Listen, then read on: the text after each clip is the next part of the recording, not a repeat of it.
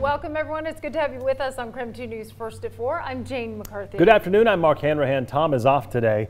2 people were taken to the hospital after a car crashed through a fitness class. This was at the YMCA on Spokane South Hill. Now, this is the second time in less than 8 months a car has come through this same building. KREM 2's Shayna Walltower shows us more. Yeah, before today, the only glass that was inside of this workout room was the glass that was on this mirror that people would use as they were working out. But now this room is filled with shattered pieces of glass from what used to be a large window.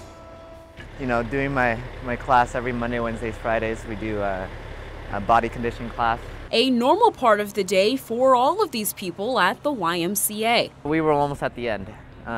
We were working on the shoulders. We were about to move on to the core. Sergio Murguia's class was wrapping up for the week, but it wasn't a water break that ended this exercise. Within 3 seconds, this car went in and just took up a couple people. And left many others running to call 911. And you just hear people screaming, people on the floor, and I just didn't know what to do. Police say a woman mistook the brake for the gas pedal and drove right into the building. The 2 people she hit were taken to the hospital with minor injuries. The driver walked away okay. It's the second time police have had to come to this building, and not for a fitness class. Just back in November, a similar incident happened. Right over here, I guess she said she hit the acceleration instead of the brakes and just rammed into it, but nothing compared to this. It was harsh. Yeah, it was a brutal thing to see. You know, all your friends just kind of slam into the wall and. Yeah. People typically need physical breaks from workouts, but this time it's emotional. Yeah, it's going to be a while where I can do this again, start teaching again. I'm going to take maybe a couple of weeks off. So. A contractor for the building says he's thinking about putting up barriers between the parking lot and the building, but for now it'll be closed for the rest of the day. Shayna Walltower, KREM 2 News. Glad no one was seriously hurt, right? My goodness. Well, we are kicking off the first official day of summer with rain showers and below average temperatures.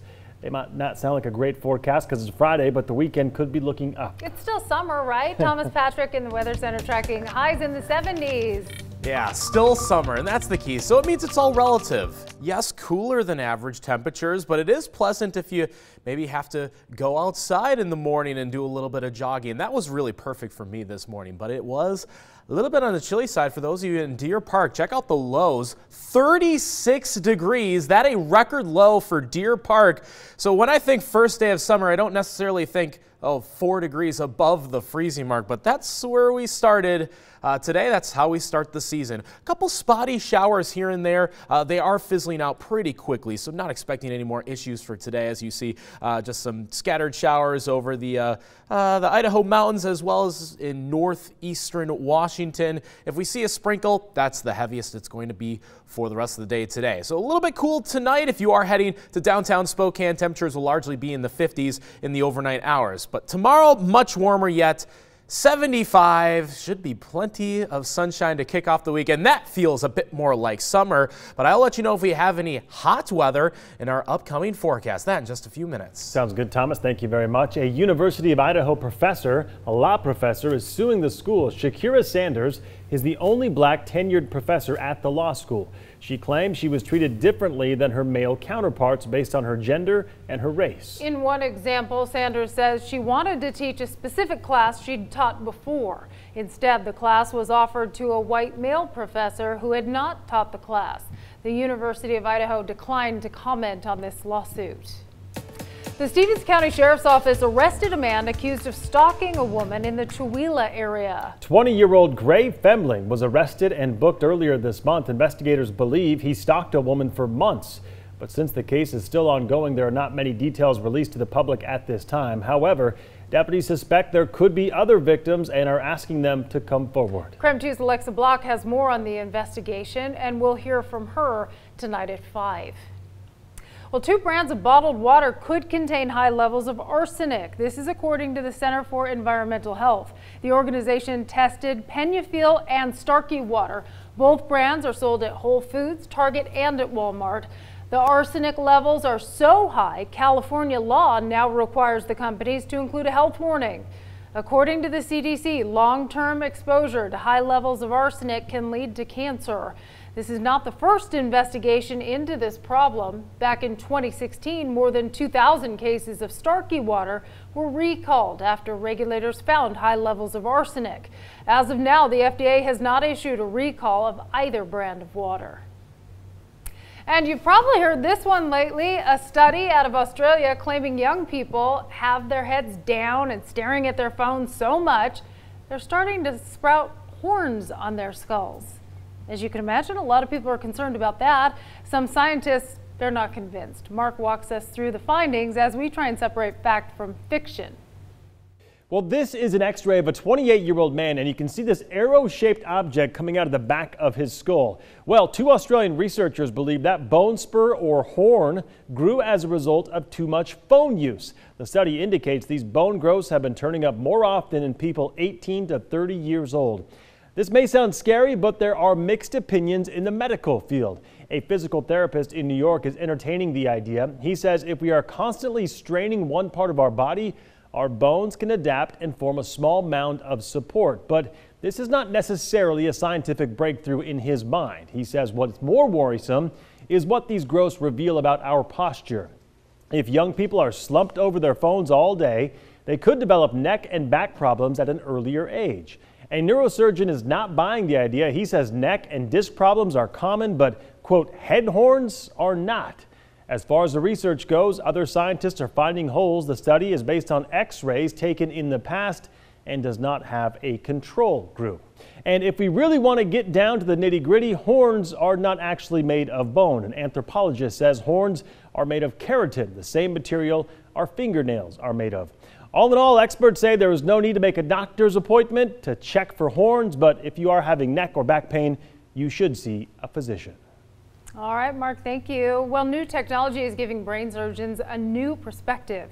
It's called augmented reality brain surgery. The program blends digital images and real-life shots of the brain, and it gives doctors a deeper look into the brain, and that can reduce the risk of error.